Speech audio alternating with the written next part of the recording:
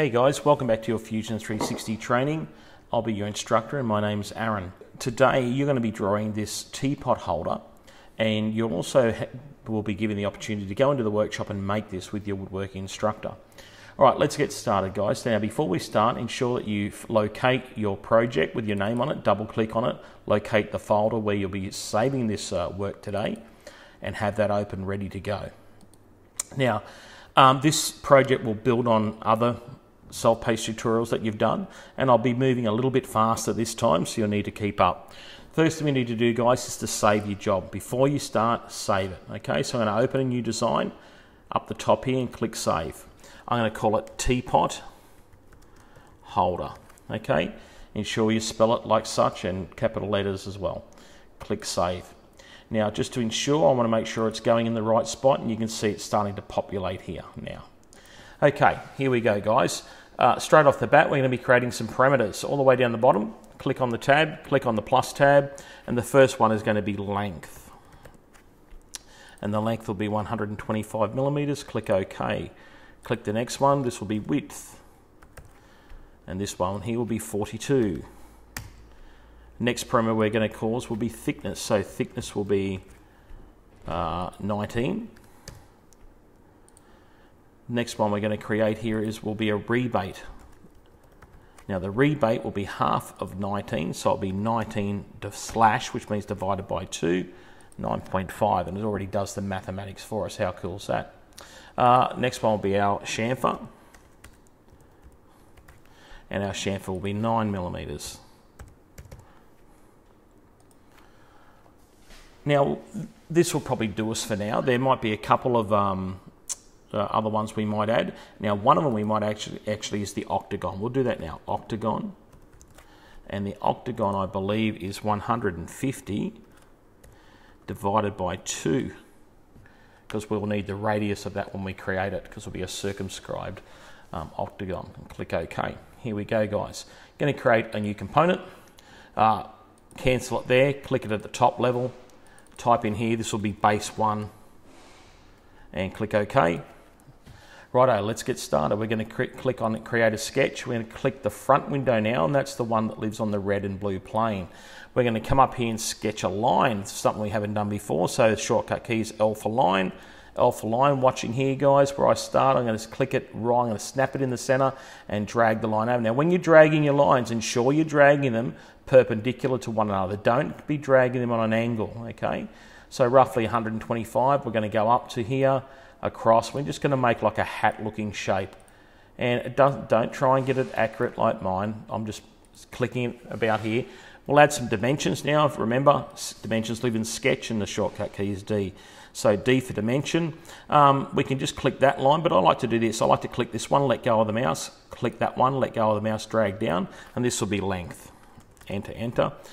For the height now guys, so we can do this one straight off the bat here actually. We'll do this one and this one. And this will be our rebate. Enter, enter. Now this will be our thickness up from here.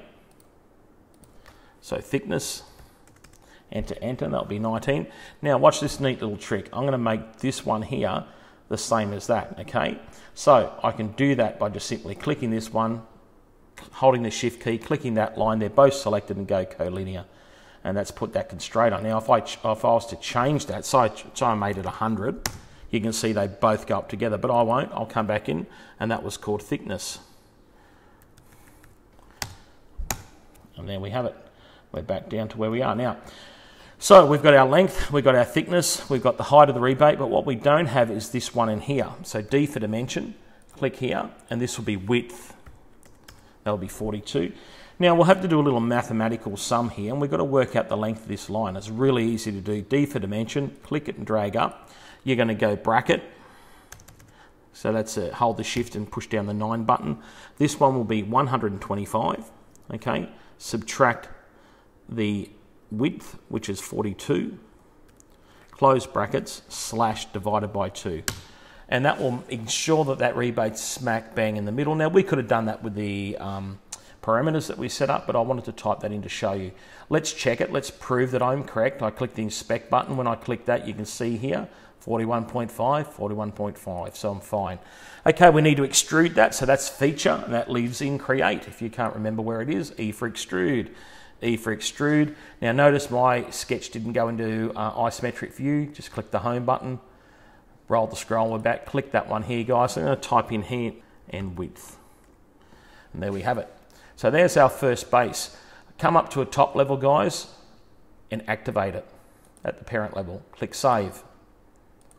What I want you to do now is right click on the base. Okay, so what I did, I just clicked it once, then I right clicked on it, and I went copy. I go up to the top, we've done this before.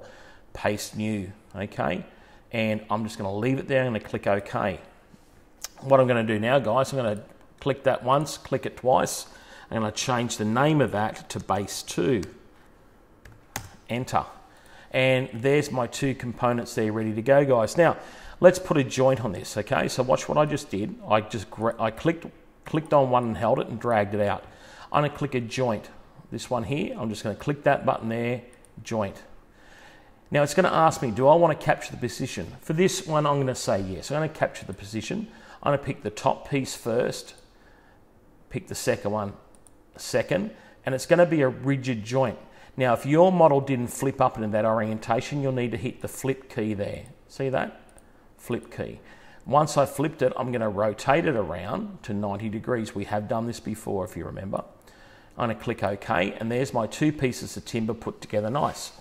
Okay, I'm ready to start our third component now, which will be the lid. So I'm going to click Create a Component. I'm going to deselect it here. I'm going to pick it at a top level, at a parent level. I'm going to type in here, double click, type in lid, and accept it. Okay. I'm going to click Create a Sketch, and I'm going to click the top of this timber, probably just this top of this timber here, guys, okay? Over here from Sketch, I'm going to create a polygon, and it's going to be a circumscribed polygon. And notice then when I go across, it disappears. Don't panic. I'm going to come in from the bottom and come up to it. If yours does that, just remember that little trick. I'm going to touch this bottom line until a triangle appears, and it wants to dot up like so. Then I touch this one and the triangle appears. Now when I bring them across, these 2 lines, they should line up in the center. You see those 2 dotted lines? Click once and drag out. Now here, we're going to tab across. We're going to pick 8 because as you know, an octagon, guys, has 8 sides. All right. I'm going to tab again, and this one will be our octagon parameter that we typed in. Now, as we're doing this, I'm just going to zoom out a little bit and show you something, guys. All right. Make sure that you keep your line not diagonally like so, but going out to the right like that. And type in octagon again so you can see it. Enter, tab, tab, enter. Alrighty, now we're going to extrude that, guys. So E for extrude. I'm going to click on that, and I'm going to pick that one there that I missed, all right? Start to drag up, type in thickness. Okay, there we have it. Right, now we need to put the chamfer around this side here, guys. So we're going to modify, we're going to click chamfer, okay? Now, with this chamfer tool, unfortunately we have to select each edge, which is a bit of a pain. Some CAD programs will let you select all of them in one hit. Now, if you accidentally miss it, just cross it back off here where I just saw that again. Make sure you get these top edges as you go around. Don't miss it because you may accidentally pick one down the side, all right? So pay attention as you work your way around. You can see I've selected 8. Now in here, we want chamfer. And there's our chamfer, guys. But watch this, the lid will come off. See that? So we need to put our lid on now to seal the deal, okay? So here we go, guys. I'm just going to move it off to the side for a second. And this time, guys, I'm going to put a joint on. And I'm going to go capture position. I'm just going to rotate it around. This will be a rigid joint again from there. Make sure your coin snaps to the center. You can see here the little coins want to snap around the workpiece. Hold your control key and it will snap to the center. See that, guys? It will snap to the closest one to the center. There we have it. Now, click OK. Alrighty, so now, guys, I'm going to activate it at the top here, and I'm going to click Save. So now I want to put my imagery on the top face, just like my real one has in here. So what I've done, I've gone to the internet and I've found an eagle, okay? I've brought the eagle into paint.net, and you can see here, File Open. I'll show you how to do it. And this way I can make a transparent image so it doesn't wreck my job. So watch this. I've brought it in here. I'm going to click on this little wand here and click the background white and press delete so it goes all dash. I'm then going to file save it, and when I save it, I'm going to save it as a transparent PNG file. Okay, so as you click save, you can save that. All right, now we're going to bring that in. So we click on this attach canvas. We're going to select a face, which will be the top face. We're going to select an image, and I'm going to go to my desktop where I saved that, and this is my transparent eagle, and you can see it here. All right, now it's a little bit big, so I'm going to rescale that. So in the scale plane X and Y, I'm going to type in here 0.9, okay, which is 90%. I'm going to click enter, and there we have it. And there's our eagle up here. Now, you may not like the look of the eagle in the isometric view, so if you want, you can come down here and right click and edit your joint, all right, and you can move that around a little bit if you wanted to. Click OK, and the eagle's moved. If you didn't want to do it that way, you can actually rotate the canvas by clicking edit feature, and we can rotate the canvas around as well, all right? So it's horses for courses. Now guys, as you know, I'm forgetting one thing here, and that's putting in some appearance. So click on appearance, and I want to pick pine semi-gloss to my two base pieces, and I'm going to put glossy to my top piece there. Alrighty, click save, and check that it went into your design project, into your folder that you created. And that's the end of the tutorial, guys. Hope you enjoyed it, and I hope you enjoyed building this in your workshop.